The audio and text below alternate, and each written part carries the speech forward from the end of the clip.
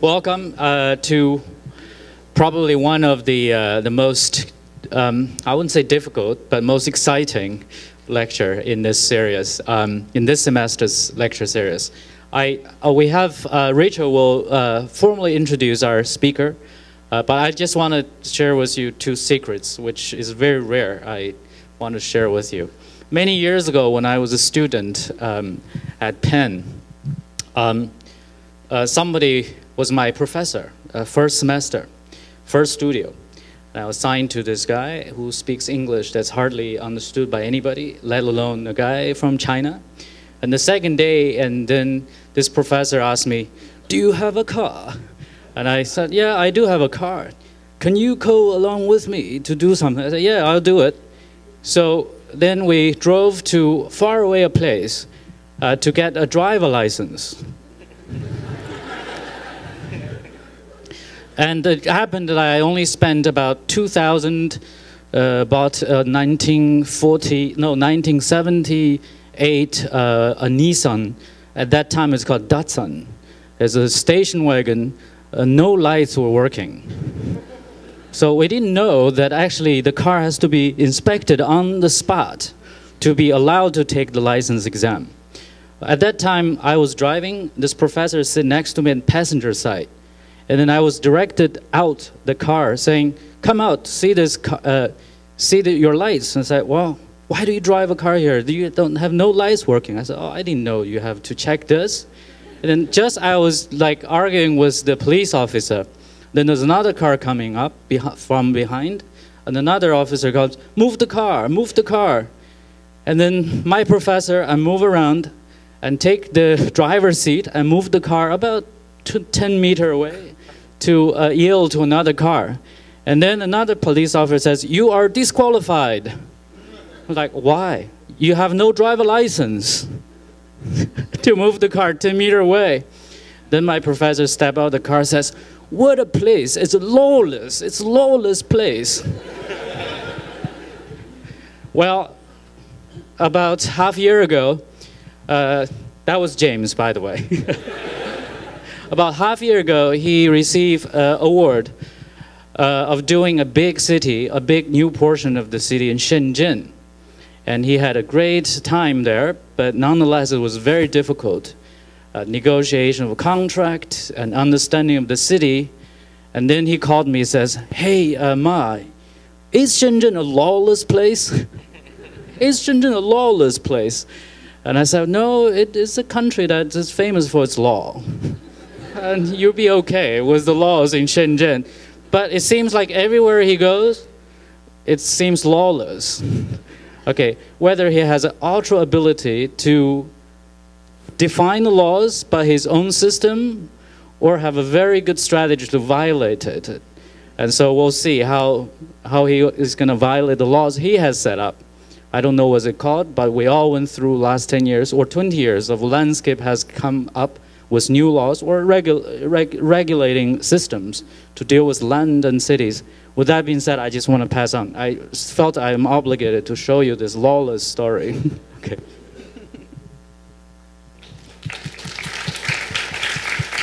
Just made that up. Okay, thanks everyone for being here tonight. I think you know who our speaker is already, so I'll keep the introduction very short. It's good to see so many people in here. One of the things I want to announce is that James Corner is here tonight as a distinguished visiting professor in landscape architecture, which is a program that was recently set up by our director, Bob Harris, in the landscape architecture program. So just a couple things about James. I think you all know quite a bit about him. That's why you're here. He said I could go back as far as his MLA, but not to talk about his undergrad. But so obviously he taught at UPenn, but before then he actually went there in the mid-'80s. He got an MLA and did an urban design certificate. So he's long practiced kind of that synthetic design work that he's really come to be known for. You'll know too his firm, Field Operations, which he is the principal of in New York. And then just a couple of other quick highlights. Hopefully many of you guys have read his essays. He's well known in the field of contemporary landscape architecture theory and exposition. In fact, he's done more to shape it than I think anybody else in the field. And certainly if you don't know him by name, but I hope everybody in here does, you should know him by some of his best known projects, including the High Line in New York and Fresh Kills out in Staten Island. So I'll keep it to that, and I'd like to introduce James Corner.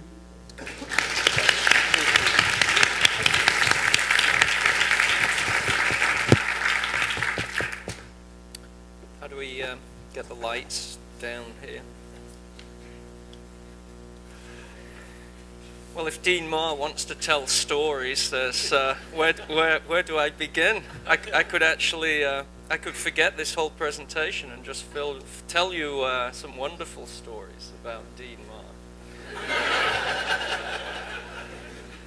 Firstly, as a student, he was an exceptional draftsperson. He drew beautifully. Remember those that you had a whole range of pencil densities from the H through the B's, and he was a master draftsman, super fast, super capable, and he was also a very good how to put it. You were very good at appropriating a range of things and then collating them into one. So he would have on his book, I don't know if any of you know the architect Peter Salter at the time, but Peter Salter was drawing these incredibly precise technical drawings. And then on the other hand, there was people like OMA with their cartoon drawings. And Marr was a genius, sort of combining these two things, the diagrammatic cartoon and the super precise technical drawing. So lots of stories. When I asked him about the lawlessness in Shenzhen, he said, you just need to take a tall, beautiful Western woman with you who smokes. And I said, why? He said, because A, they don't know what to do with tall Western women, and when they go out of the room to sort of speak secretly and quietly together, they'll want a cigarette, and if she can go out and smoke with them, she'll completely diffuse them making any sort of sense. So, seeing as I'm going to Shenzhen next week, I'm actually taking a tall Western woman with me who smokes. And it is a lawless place. I don't care what you say. Anyway, it's a great pleasure to be here. I just thought I'd show some works that are sort of current. It's not really a deep theory lecture. It's more about some projects that keep us very busy in the office. All the projects I'm going to show are public projects, and if I've learned anything over the past 10 years in practice, it's a game, being able to try to design and be creative about the design of public social space, but there are so many people involved, there are so many decision makers, there's no single king, no single president, no single authority. It's always a sort of populism, perhaps an ad hoc populism. It's not always a highly organized or predictable sequence of events. And I think as a designer, you know, you always want to do cool stuff and do the best that you can. But we are always in this public setting. So one of the things I want to try and highlight going through these projects are some of the things you have to do to maintain creativity and at the same time navigate this field of complex relationships. The second thing is a sort of acknowledgement that at the end of the day, the design of public spaces are really about people and designing, you know, rather theatrical and spectacular settings for the performance of civic life, and for people to feel that they have an opportunity to interact and engage in new and fresh ways. And so therefore perhaps the design is about staging, you know, setting the stage for the performance of these things. And maybe a third thematic is a sort of pragmatism, and that is to say that certain geometries and materials and how you conceive of the design actually have a performative aspect in that they're actually doing something useful. And so there's a sort of a practicality at work too. So I think those three threads, or those three themes, you know, the whole idea of a public theater, the idea of social space, and the idea of a sort of performative pragmatism, I think should come through as we go through this kind of quickly. Now, the High Line, of course, is a project that's of much acclaim. It runs for 1.5 miles across the west side of Manhattan. And on the left, you see what that elevated railroad structure once was. It was an elevated freight rail line. And then when the train stopped running, seeds that were sown mostly by birds and by the wind generated this wonderful sort of meadow. And what was magical about it is nobody knew it was there. Because it was up in the sky, 30 feet, nobody had any idea it was there. All that they could see was the steel structure below.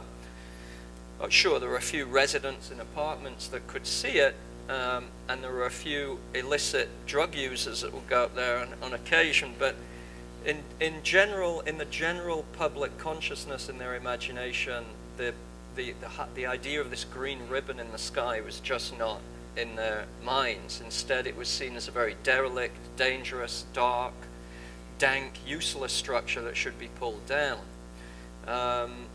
But I think this image is really spectacular, because when we did actually get on it to walk it for the first time as part of the design work, I was very struck by the singularity of this green ribbon and the whole experience, that all of the variation, the variety, the richness of the experience was really on the outside.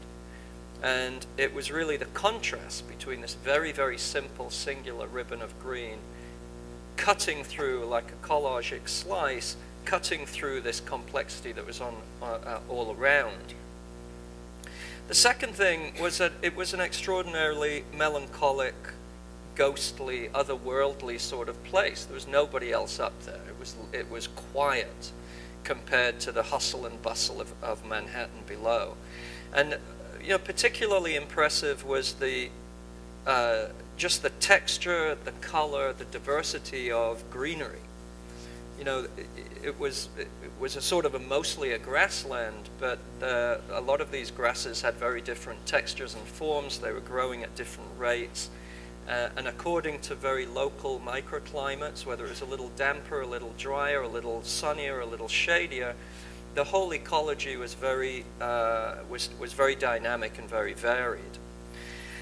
And then there was this sort of dialogue between the greenery and the hard stuff, if you will. I mean, it was built as a steel structure with a concrete deck with only 12 inches of stone ballast, and then the wood sleepers and the steel tracks. So it was all concrete and steel and stone, and nature somehow got a foothold. And it was really impressive how nature was able to sort of bleed and blend and integrate in very creative ways with this found object. So there were a lot of influences on the imagination about, you know, how to create now a new public landscape, and how to have an attitude that maybe, you know, rather than design being something that draws attention to itself, maybe design should be about trying to amplify and concentrate certain found conditions that we had here, namely the singularity, the consistency of the High Line as a sort of found object, and this dialogue between nature and the post-industrial. So we said at the very beginning, let's just keep it, and let's try and think how to create a public landscape while not destroying what we have. Of course, one of the problems is the High Line is very narrow. It's only about 30 to 40 feet across. And if the red line here indicates, you know, what would be required for a pedestrian path.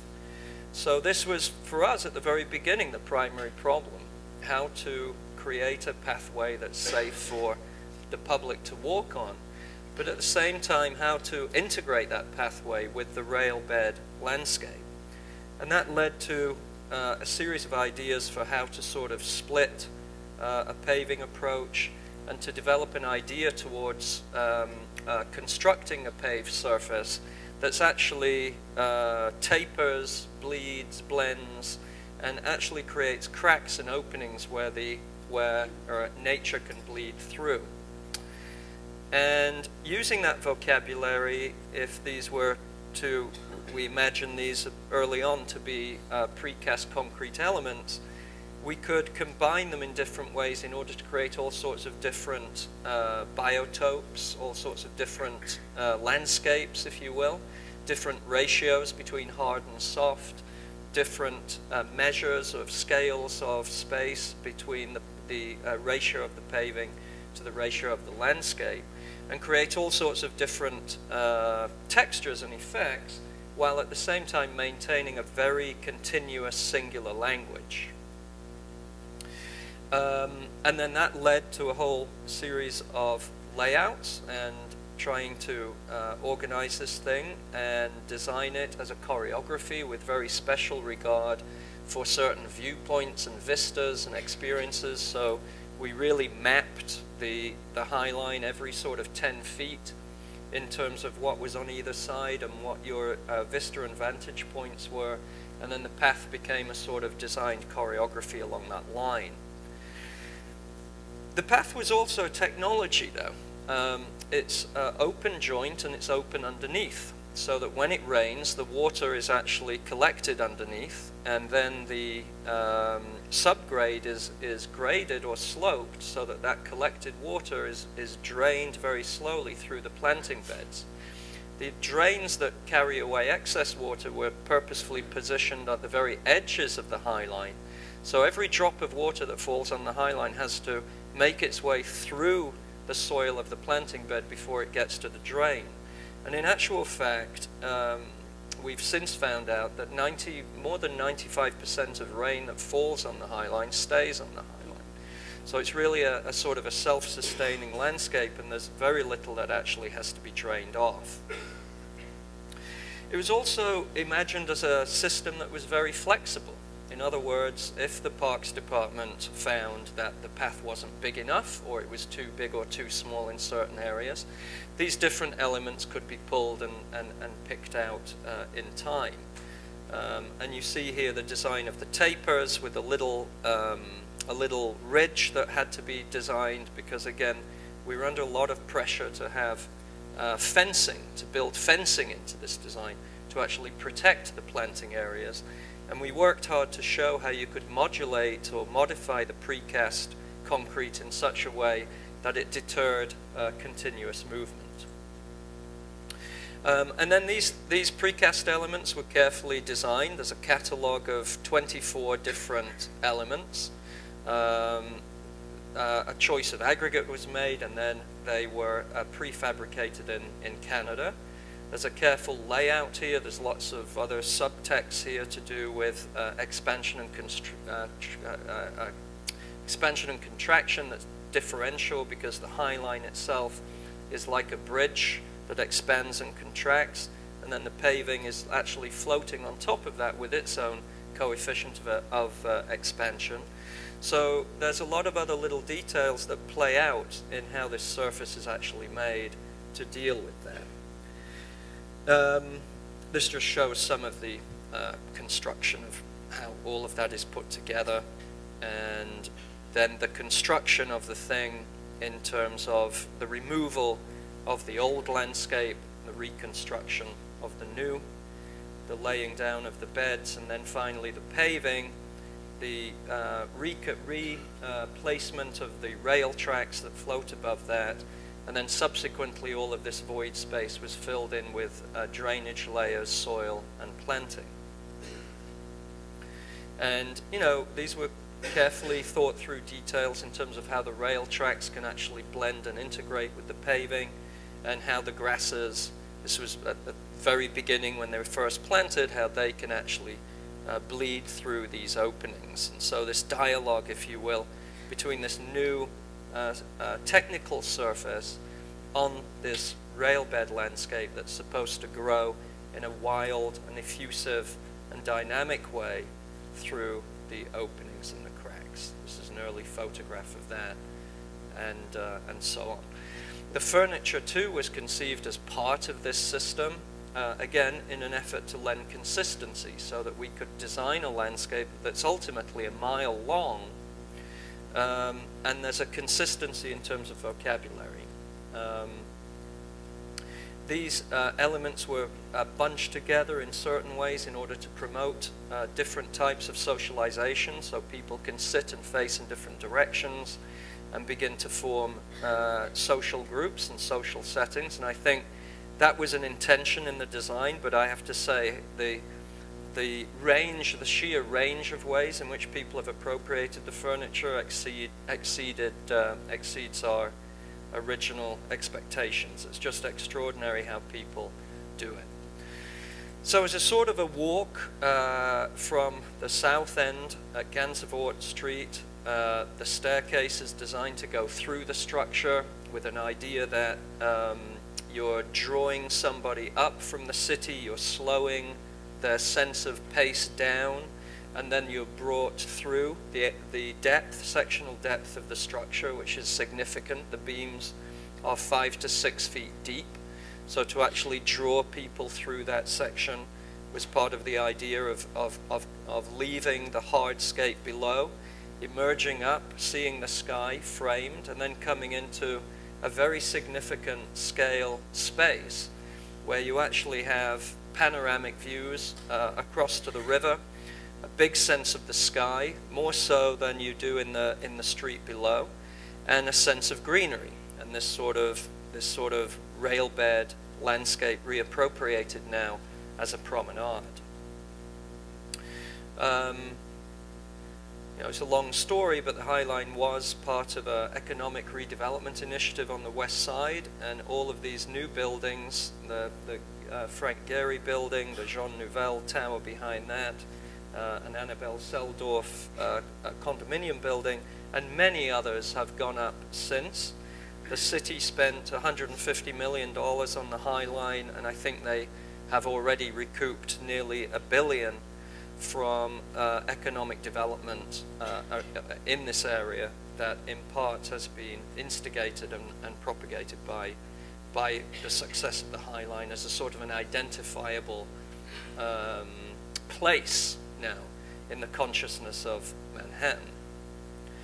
And it really is just, the way it's used, again, it exceeds our expectations. I remember meetings early on where people thought that the story of the planting and the paving and the furnishing was just too soft.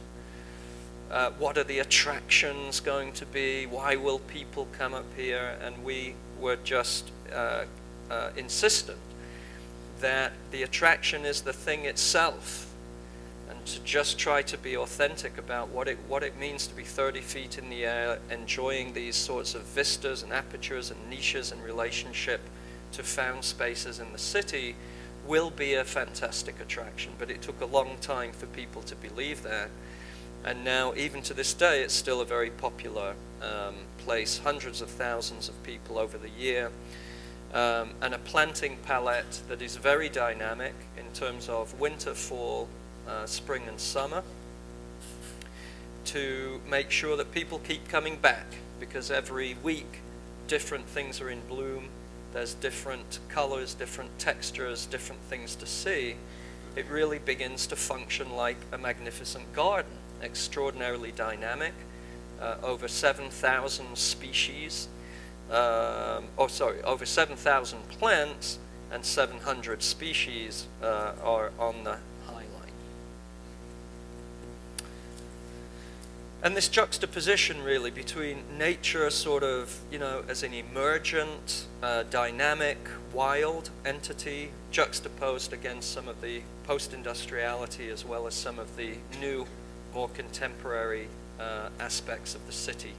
And this is a great view to be able to see these sorts of plants, these sorts of flowers, the extraordinary scents and color and texture, bees buzzing around, birds nesting, all now in the context of, one of the densest cities in the world.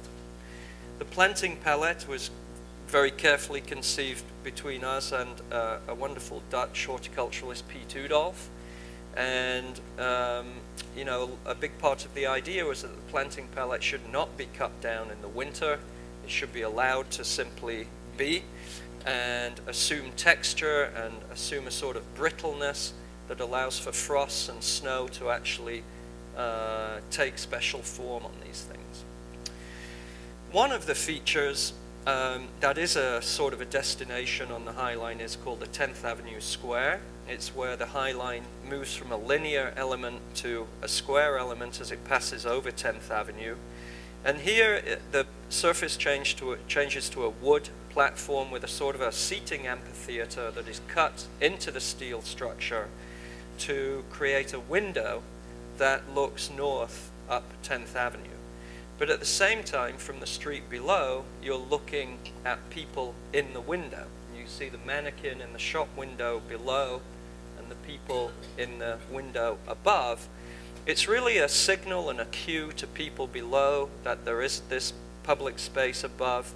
It also tends to theatricalize or make a spectacle out of people being framed in this way. So the window really works two ways, between sort of people on the High Line looking out and the frame that that makes, as well as being seen from below. And this has been, again, an enormously successful social space. There are concerts given in this amphitheater, impromptu performances, weddings, and people just occasionally bringing champagne and strawberries and just sitting here with their date or with their friends. And again, you can see the sheer diversity of people that are drawn to this place and to this setting. Another area is, we call it the sun deck, with these big chaise lounges that were designed to face southwest with great views across the river. Some of these are on wheels and can actually move up and down on the tracks. And again, we saw this as a sort of a social setting, a social stage, where we knew people would love to hang out, but I'm telling you, we never expected the sheer range of ways in which those chaises are used. There's a number of areas where the High Line goes underneath structure, and here it's just really simply lit with this neon blue. It lights the volume in an almost James Turrell-like way. And these are great spaces. They're just tough, real spaces, but they lend themselves to events, to lectures, to concerts, to films, and to private parties. These are the sun beds, the sun decks. You see people lounging here, people sitting in them in different ways, meeting new friends, kissing, sunbathing, sleeping, reading books, talking, eating, drinking, lounging. It's just an amazing spectrum of uses. And here, when they're full, people even throw a towel down on the path and begin to colonize that too.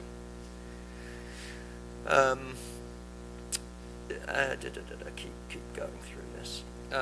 In section 2, which is opening in a month's time, is another 10 blocks. It's a very different section. I'm not allowed to show you slides because there's a moratorium on images as they're trying to build the buzz for the opening. But there are some ideas. One of these is a sort of a frame that looks down over the street, a viewing deck over a cutout over 30th Street. The cutout allows light to the street below. It reveals the sort of intense engineering structure. It's a bit of a Gordon Matta Clark piece that's been sort of to reveal the structure and to create this viewing deck that looks east and west. There's a large sort of seating performance stage element on one of the spurs with this birch aspen stand. And an elevated catwalk that actually is a steel catwalk 8 feet above the High Line that brings the visitor or the walker to a new elevation, a pretty dramatic elevation. Now you're really high, and there's a couple of moments where you'll get real vertigo. But the idea here is to really create a woodland to bring back a woodland that used to be in this particular location, and to actually have an elevated walk through that. So the High Line, you know, has been sort of returned to this green ribbon that cuts ecologically through the city, but is now socialized, a new social instrument for people to enjoy, engage, meet, and you know, sort of, I mean, it's just amazing to me that we all live in cities because of the buzz you have with other people, and when you can design an instrument like this, it only sort of amplifies what it means to be social and urban. And all at the same time in close juxtaposition to, you know, the phenomena of nature that has been sort of eradicated from the city or sterilized in the form of just a handful of street trees or something, or generic parks, to actually be able to bring a fresh, dynamic, vibrant, vital, colorful range of natural experiences in close juxtaposition to the urban is a strong idea. Some of the work on the High Line led to this planning project that we led for a proposal for Hudson Yards. Hudson Yards is the rail yards at the northernmost part of the High Line, where the High Line takes a turn and moves west along the river. And a bid was put out for developers to develop this in a very, very dense way with a mix of commercial, residential, new institutional, and a hotel and a school, and significant public spaces. But to cut a long story short, if you look at this plan, you can see the High Line is running up from the bottom, then it runs west to the river, and then along the front. All of the development plans propose to erase the High Line in this section. They sort of took the stance that there's enough High Line, you've got 20 blocks of it south. We're going to do big buildings here. We need those buildings to front the street, and we need the entrances to those buildings to front the street, and the High Line's in the way. So we're going to take it down. And in our proposal, we said, no, let's keep the High Line, and let's actually push the buildings back. Let's create a linear park here, so that the line of residential towers that are proposed there will actually have an address on the park, a park that's at grade, with retail and restaurant bases that spill out into that park. The High Line can fly across and actually give this development an address. And we did some other things, such as moving the buildings back in order to allow this corner to enjoy southwest sunlight. It sounds obvious, you know, create a linear park, push the buildings back, have southwest exposure, but the development plan we were working against, you know, was not recognizing any of those factors at all, and was pushing the buildings all over the place, maximizing shadow, creating wind tunnels, and just having no idea of how the configuration of building footprints and building mass has a relationship to the quality of public open space. So here we show the High Line beginning to open up with openings to this lower park, and in relationship now to a sort of much more vital ground floor programming of those buildings.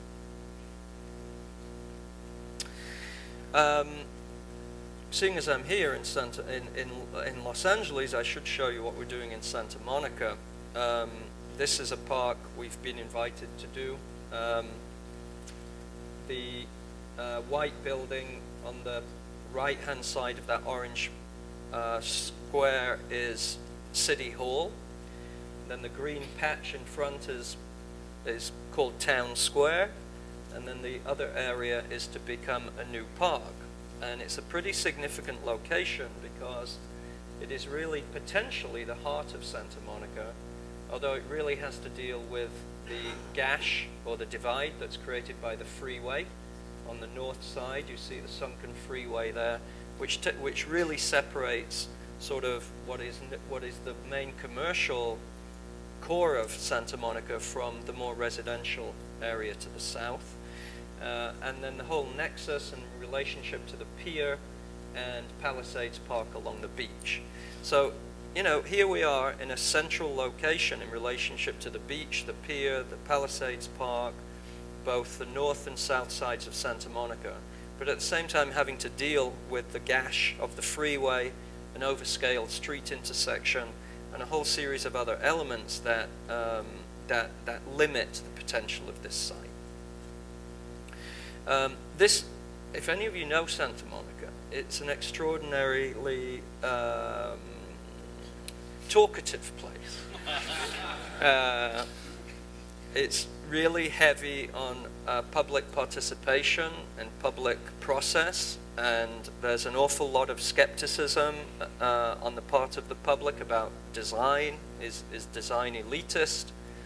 You know, is it being done at the exclusion of what we, the people, really want?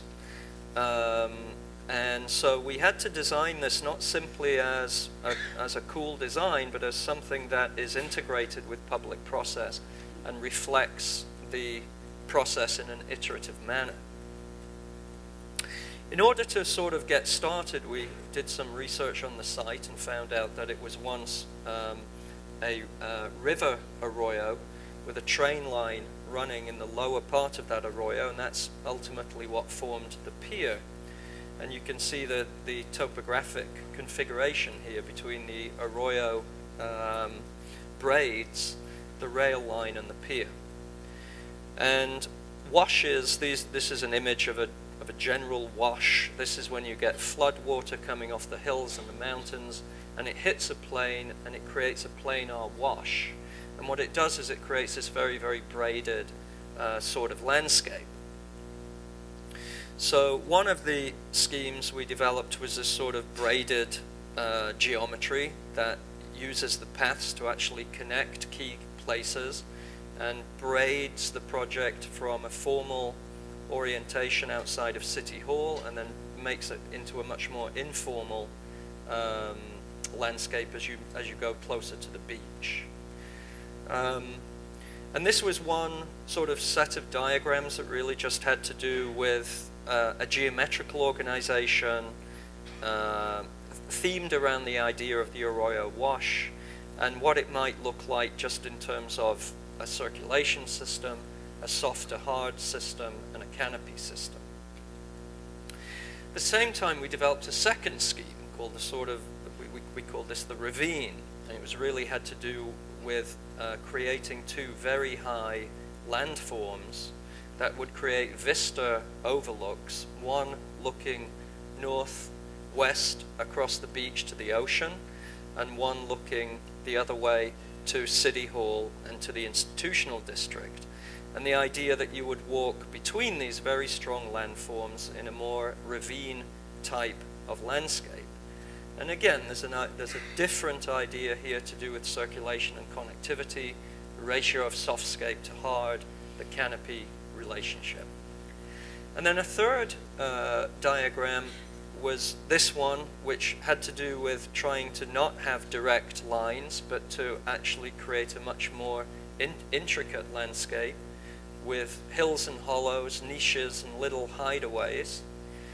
A very sectional place with sort of a path system and a landscape system that are sectionally working very differently, and a sort of a patterning like this. Now, those three schematics were very useful for engaging the public in a deep and informative way. So rather than just asking the public what they want as a sort of a blind laundry list of desires, we put three things on the table, and we talked about the pros and cons, the strengths and weaknesses of each, and that is what allowed for a more sophisticated type of conversation with the public to occur. As a result of that, the three, or certain elements of the three schemes, almost blended. You can see here that predominantly the first scheme is the general geometry with this braided series of places. But you see the nose landform is part of the ravine idea, where we have an elevated overlook, and there's a series of gardens and sectional conditions that really are drawn from the third scheme. And so this now has started to take real shape. It allows us to go back. We've been now through 6 public meetings. And every time we hear things and we come back with the next iteration that is in many ways responsive to the things that we've heard. And this is the way that is now taking form, and with a whole series of ideas. One of these ideas that I really like, and a lot of people there really like, is this idea of elevated overlooks. They're themed around an idea of picture postcards, where you get these sorts of cantilevered decks, which take in certain key views of the ocean, of the beach, of Palisades Park. And this physical model, those shell forms that you see, are now these overlooks. And what's good about those is, from the street side, as you're looking into the park now has some iconography or something that is a gateway or an element that that signals to people that this is a public place, it's an inviting place, and there are people framed inside the overlooks as well as looking out. Now, I think, you know, when you think about it, who'd have thought that something formally that adventurous, you'd get away with it in Santa Monica? But in actual fact, you know, because we went through the process, it was an authentic process. People have bought into this, they really like this, and we're moving ahead with it. And now it's at a point of sort of technical development where these shells and landforms and planting vocabulary is being made. We also have an idea to sort of be really, really ambitious with horticulture, so that rather than just a handful of typical trees and shrubs and grasses, that really, you know, how adventurous can we be? How big can we get trees? How can we mix some really unusual and bold and striking tree forms? In this case, the umbrella pine mixed over to the side with some native sycamore and other species that you wouldn't normally see in combination in Southern California, with a really interesting grass and perennial landscape below. And working closely with Southern Californian horticulturalists Bob Perry and John Greenlee to, you know, really develop a planting palette here that is extraordinarily dynamic and interesting and fresh, and something that brings a sense of the horticultural back to public space, rather than just the general, the typical greenery. And some other things going on there. A very similar project in Cleveland, where we take this traffic intersection. We're not allowed to do anything with the streets. We somehow have to make sense of these 4 quadrants. And so we simply build a landform over those and then scallop out a series of public spaces at ground level, while also rising up to a hilltop crest in the middle. And this too is moving ahead, again in a very difficult, complicated public and political environment. It's difficult to get interesting things done, but we've managed to, again, through a sort of sense of pragmatism and a good communication, we've managed to get this moving forward. Next is the city in Shenzhen that Dean Ma spoke about. Now this city is massive. It's for 5 million people. It's 5 square miles. It's presently rice paddies and landfill on the coast of Shenzhen, which is part of the Pearl River Delta. Here you see it in relationship to Hong Kong, and just above the label there, Hong Kong, is the heart of Shenzhen. and you can see that it's an inland heart, and they want to move that to the west in order to connect to the coast and to connect to a new light rail system that's moving north from Hong Kong north and into the Pearl River Delta. So for Shenzhen, it's a very strategic site. It's a waterfront site.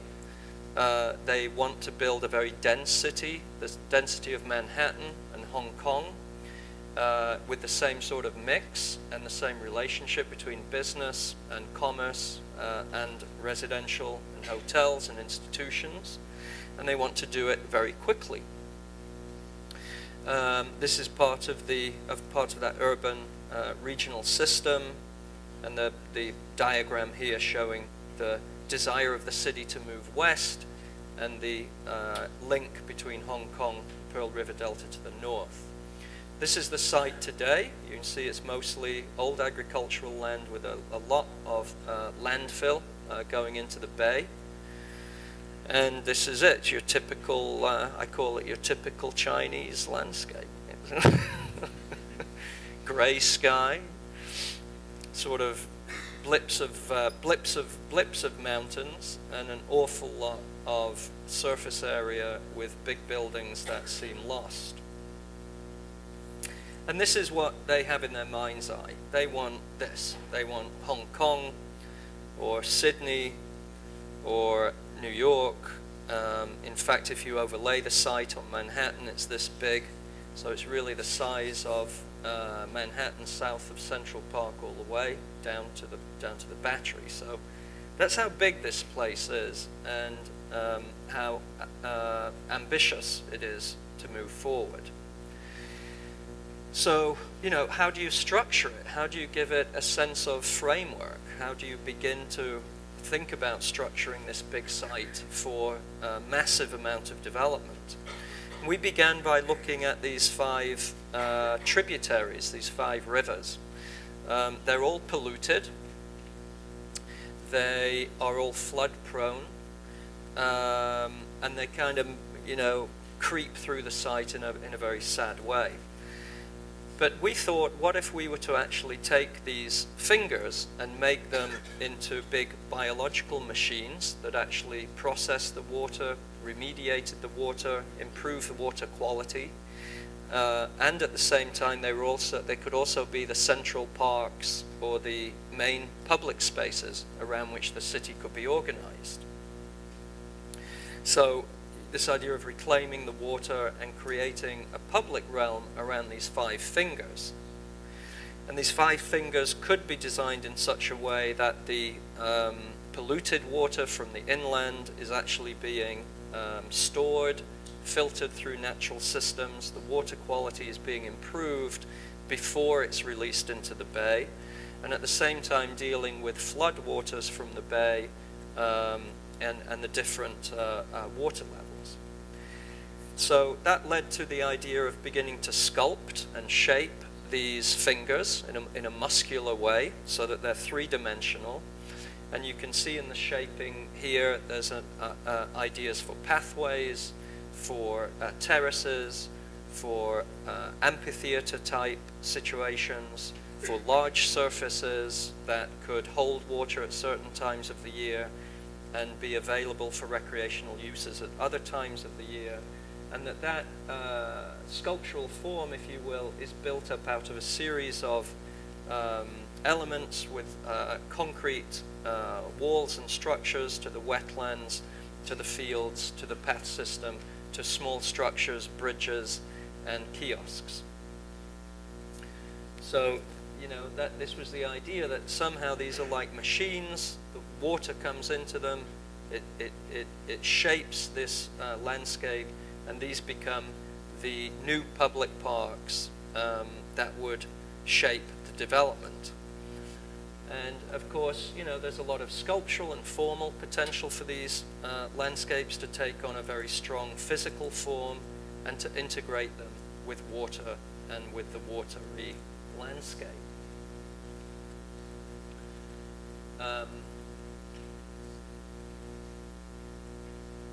And then there's this idea that there's sort of recreational uses, park uses are integrated with the engineering function and the water processing function of these places.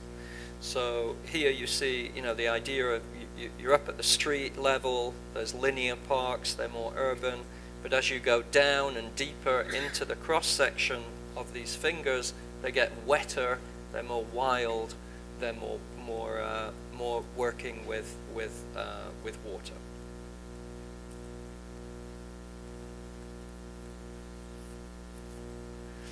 So these fingers then create the framework for a series of urban districts. So again, the fingers are useful to begin to break down the fabric and be able to say that there's now 5 urban districts. And these urban districts have various programmatic and architectural function. So here we have A, B, C, D, E. There's a total area in terms of building, FAR. But at the same time, we were really struggling, I think we still are, with how to do an urban design plan that at the same time fosters and promotes mix, rather than just repetitive blocks with repetitive guidelines. How do you actually have a plan that isn't lawless, but at the same time allows and promotes a certain type of lawlessness in terms of mix? So there's this idea of sort of thinking about urban structuring at a series of different levels. So rather than viewing buildings as singular, they're viewed as if they're a sort of geology with a ground floor where we want to pay the most attention, and then a podium, and then a series of towers or slabs or other elements that go above that, and using that to promote the sort of mix. So in one of these districts, for example, this is really the commercial and business district. The block structure is dimensioned in such a way, the bases are made in such a way that you're beginning to promote mix between commerce and residential. In this area, the lifestyle district is a different kind of combination. In the trade and logistics area, it's a different kind of typology, block structure, type and size and mix, and in this area and so on. So what we're getting to is a sort of an urban design structure where we're trying to get around what typically happens in China, which is a monolithic block structure with repetitive formulaic building types, by creating a geometrical framework and a sort of catalog framework that forces combination, forces mix. So for example, now zooming in, this is just one section to do with how fronts might be organized, the towers on those bases would work, and how you begin to promote adjacency and mix, and so on. And again, relating all of those buildings to public open space at the ground level. So you can see here in the model the relationship now between some of the urban massing in terms of mix and range of block type and block size and block structure, and again the juxtaposition or the relationship between building faces and the public spaces. A third component is the idea of the hubs. This has to do with mass transit. There's a circular subterranean light rail system that works around the site, and then for each district we said there should be a transit hub as a sort of civic centerpiece, and that civic centerpiece should work sectionally with the transit, have some sort of public floor, and float a building over that transit hub, and that these hubs would become the iconic centerpieces for each district. So each district gets a hub, but the hub is also a public space in the tradition of great train stations and other elements. And again, it's sort of a state-of-the-art technology in terms of mass transit systems. Each district also gets a vocabulary of monuments. These are really the museums or some of the key elements like a financial tower where you do have some architectural distinction. And these monuments are organized around the site in a certain way. So when you layer this project from the hydrological system and the parks and the open spaces, through the urban design, the urban massing and the urban texture, through the transit and the transportation scheme, and then the idea of some of the major institutional facilities on the waterfront, you're beginning to create an organizational framework for a complex city to begin to emerge. And remember, when we make these presentations, it's to a very complex audience, many of whom are not designers. So the story that you tell has to have a certain degree of legibility for them to be able to follow it and for it to make sense. These are just some renderings of some of the waterfront spaces and how these are being shaped. So what's interesting here is that they're moving ahead with this, and it's normally you would expect the transportation engineers to get first dibs, and all the investment and all the building would be about transportation, and then you'd probably get the property developers and the architects to build everything out, and then you'd end up with residual spaces that would become public open spaces afterwards. This project is the other way around. The public spaces are actually being built first. They have the leading edge, and they are the defining elements that add value and define quality for subsequent development to follow. So a lot of these views I'm showing of some of the waterfront projects are online already. The water fingers are already on target to be built.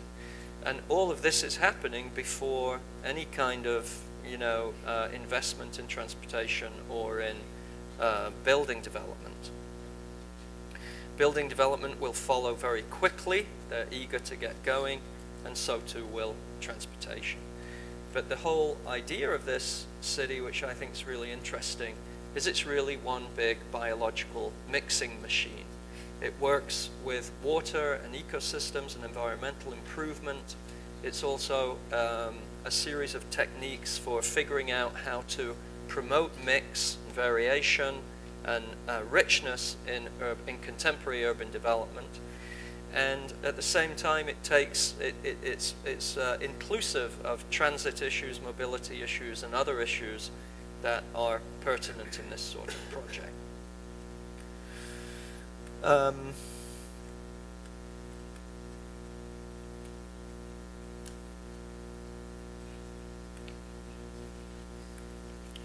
Just finally, Seattle is a city we're beginning to look at on the waterfront. This was a logo we made for them in order to begin to inaugurate a new sense of identity. I'm not going to say too much about this in light of the time. I did just want to point out that it's this bay in the middle, Elliott Bay, that we're looking at. This is it. So this perimeter around the edge there is our project. And it's really great because the water body, in a sense, is the heart of the city, but no one knows it. They think the heart of the city is downtown, but really the bay and the life of the bay, the boats, the ferries, the sort of the ethos too in Seattle culture of weather and environment, and the salmon. There's a major salmon migratory route around the coastline. These are elements that are in Seattleites' consciousness, and so in a sense we're trying to reorient them away from an idea of downtown being the center of the city to the bay and the waterfront being the new image, the new face, the new identity for the city. And it's an amazingly beautiful, contrasting waterfront with this industrial port juxtaposed against nature, Mount Rainier in this case, and the effects of weather. And this idea of the bay with these different all-surrounding horizons. I wanted to show you this slide because if we think they like to talk in Santa Monica, you should see what they like to do in Seattle. They love to really talk. And we somehow have to mediate between all of these sometimes contested parties. The industrialists are generally more interested in freight, in traffic, in business. Compare that to, say, the environmentalists who are really concerned about salmon habitat, the water quality improvement, sustainability initiatives, the tension between the residents and the tourists.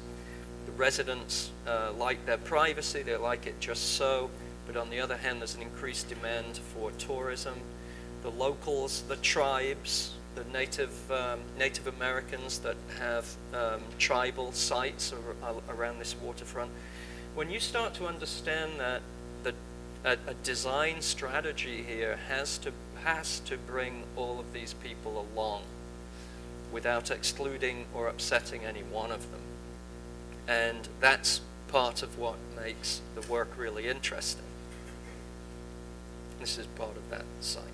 And finally, I just wanted to end with some really small scale things, because all these projects so far have been pretty big.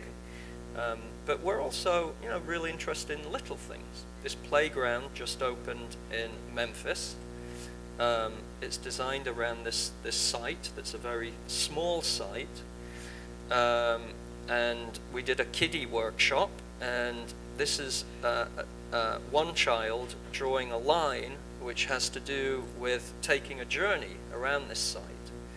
And that led us to think about, maybe we should make something that extends that journey and actually promotes and lengthens that journey. So we created a 1/4 mile long arbor that circles around the site and that provides shade for the parents to sit under, and encircles a series of nests or play nests, and at the same time enhances the surrounding woodland and landscape.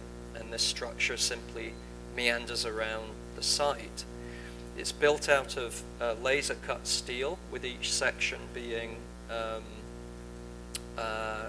unique in terms of its sectional profile. So here's the catalogue of elements, and this is the idea that the arbor is really the walking device, the sort of funnel around which children and parents can run and hide. The parents can sit in the shade of this element, and then the play nests are where the children play. And this is it now built. It just opened a couple of weeks ago. The planting has not yet grown up over the arbor, but it will within a few years. That will just be one big green hedge, and providing shade and providing biodiversity. And you can see the kids running through the arbor and jumping into some of the play nests. So there's an awful lot of detail here and imagination in terms of how this is made, but I think it's an interesting juxtaposition to some of the bigger scale projects we just spoke about. This pier, Pier 11 in Philadelphia, is a very modest design given a very modest budget, but it has an idea of a shifted slope, a wedge, and here it is in construction. They're supposed to finish in 3 weeks' time. This picture was only taken a week ago, so they have a lot to do. But the most of the structure is there. The trees are in. It's really just a case of surfacing and furnishing, and so I think they'll get that done. This is a really little project for a very small roof terrace, and by code, we're not allowed to go near the railing. We have to have 3 feet away from the railing. And this person wants to host a lot of parties on the terrace. So it's really a project about furniture and furnishing as well as planting. The idea is to shape these sorts of furniture beds and furniture discs, and then have the planting containers in the center of these. and this is it in construction. These are all made out of laminate mahogany. It's all laser cut and installed, and it's really quite beautiful. This is just happening now, so the plants haven't yet gone in, but you can imagine in a few weeks' time it should look really beautiful. And these pieces of furniture are exquisitely designed, and they're also exquisitely positioned to really take into consideration some of the views and vistas across the city. And finally, this project for the Winter Garden. If you know this, it's in Battery Park City. It's this big Caesar Pelli structure.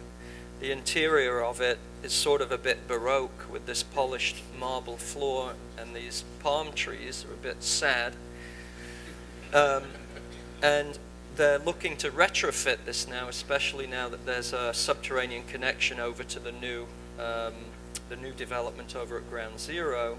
And so we had an idea of trying to extend the Winter Garden out to the river with a series of sort of pods that would be both inside the Winter Garden and then extend on a carpet out to the river.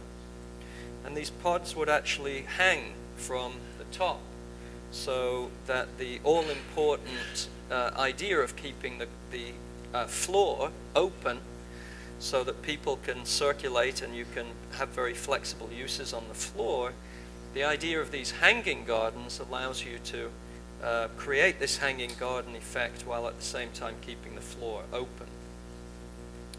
And you know, they're really quite extraordinary, little Avatar-esque.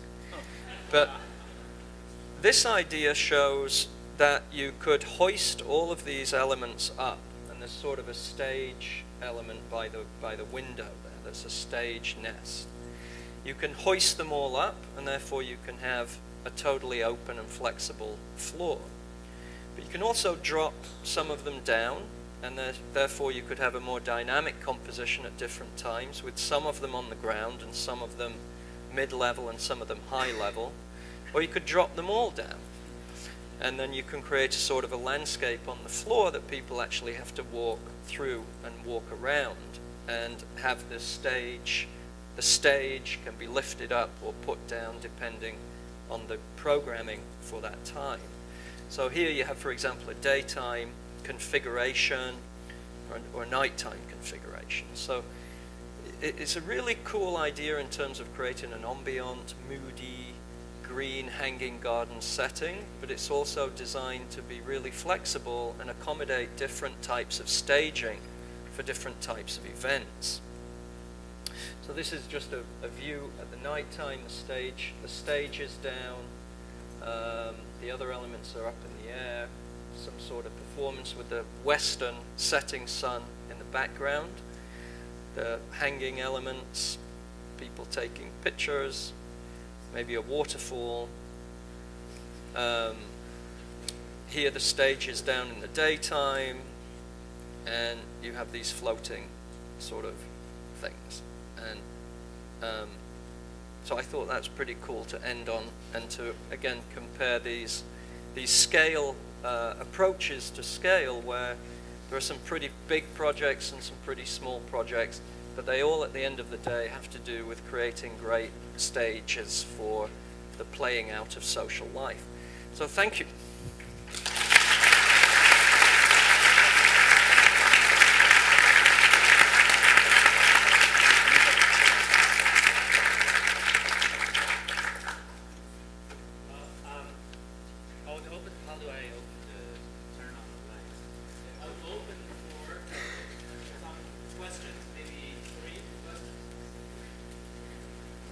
Three questions. Do you need a microphone?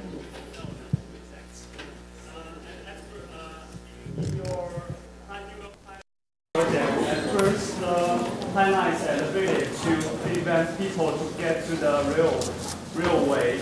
So I think it's an intentional separation from the city. So in your design, is there any solutions to enhance the connection between the High Line and the city? Because because when the function of the High Line is transformed from the railway to open space, so is there some solutions to enhance this kind of connection? Have you visited it? Yes, I have visited. And did you feel it's separate from the city or disconnected from the city? At first, we are searching for the High Line, but we cannot find where it is. So, I mean, I would just say that I think, you know, on the one hand, it is separate from the city. It's its own thing. It was built by engineers with an engineering mentality to just boom, do its thing. And the buildings that went up around it were built by builders and developers with their own agenda. And the buildings and the High Line turned their back on one another. They had two different functions. They were built with two different sets of agendas. They were completely separate. And I think that separation is what makes it so powerful. It's a real collage. You know, collage is two things just in juxtaposition. And again, there was a lot of pressure at the beginning to connect buildings to the High Line, to have cafes and bookstores and shops that all connected. And that we kept saying, well, if you do that, it's just going to be a street. It should be a street in the sky. I mean, it doesn't, leave all the galleries and restaurants at the street level and have this disconnected, autonomous, wonderful linear garden standing separate. So on the one hand, it is separate, and it should be. On the other hand, I think just the exposure to the city, I mean, it is so connected in terms of the views, the vistas, the panoramas, the perspectives, the way in which you walk, the way in which you meet other people and bump into other people and interact with other people. I mean, it's so much an integral part of the city that you can't say it's an autonomous element that has no relationship to its surroundings. Its relationship works in a collagic way by virtue of collagic relationship, I would suggest. Great. I had a question about your interaction with the architect, because if you read about the, depending on if it's an architecture magazine or if it's landscape architecture magazine, you get kind of equal billing for it. So I was just wondering if you could describe your interaction with the architect on High Line. Well, technically we're the lead designer, and we held the contract, and we ran the project, and we ran the team, we designed the project. But we had a big team. There was a video where we invited them to join our team. They were part of our team from the beginning. Most of their work was invested in the architectural elements, the stairs, the elevators, the 10th Avenue Square, which is the seating amphitheater. So, there is by default an awful lot of collaboration and interaction and engagement that begins to lead to a collaborative framework. And so, we get equal billing, but JCFO should always be cited first because we were the lead project.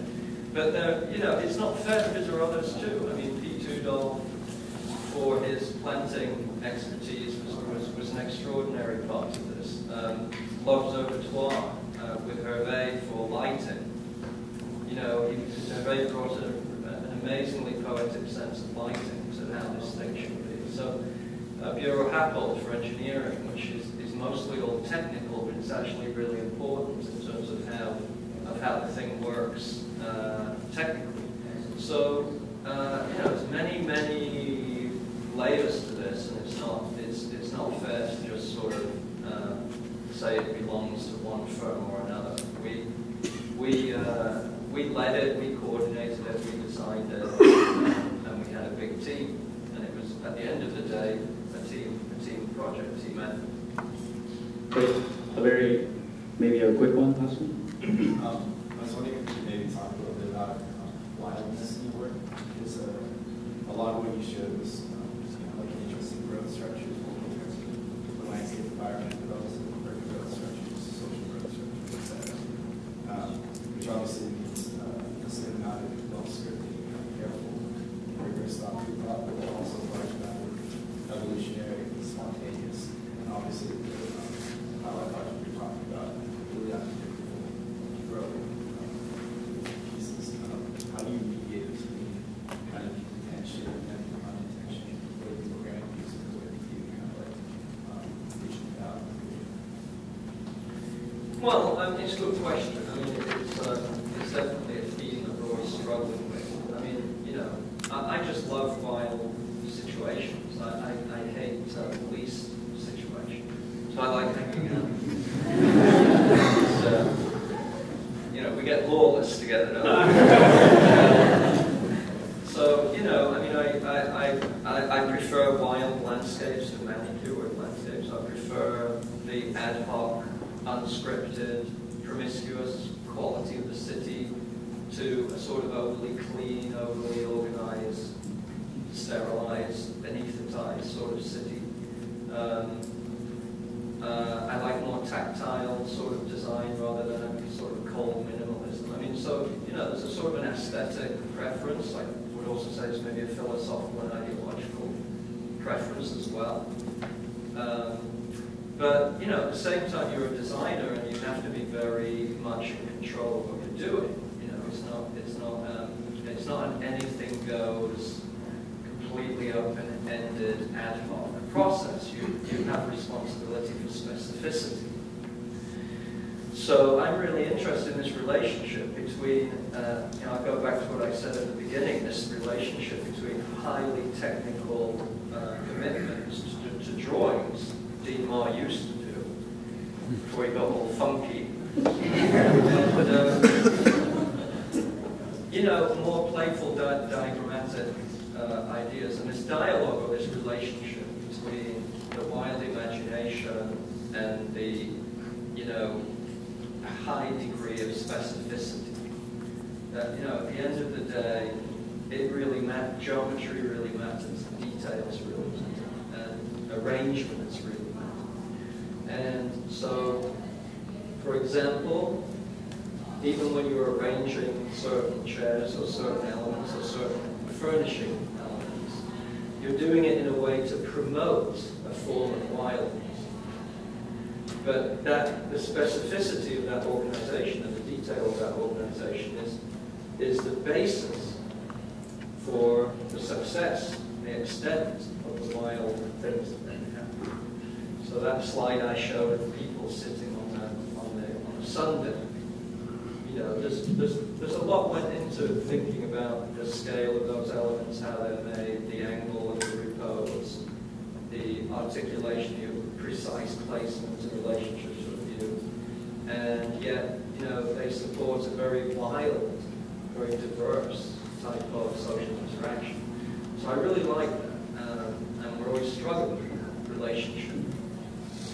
Great. It seems like we have to have James back, not for once, maybe for multiple times. I know their topics can be ranging from education to critical practice, where he really strives between, but also something that he has always been kind of advocating for, the kind of action of mapping and then the strategy of plotting, where one half of it's always involved in generating spaces and situations, the other is constantly generating strategies and systems. We can really go into it. I really want to thank him and also wishing that he could come back and share with us more. Last note, I know now he's expanding from landscape to landscape urbanism to really now hardcore city making.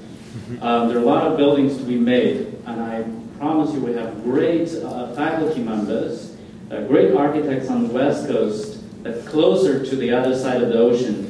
We can all be part of your city-making act. Here's a lot of people, architects, colleagues sitting here, and we could have continued dialogue on those. With that being said, once again, let's give a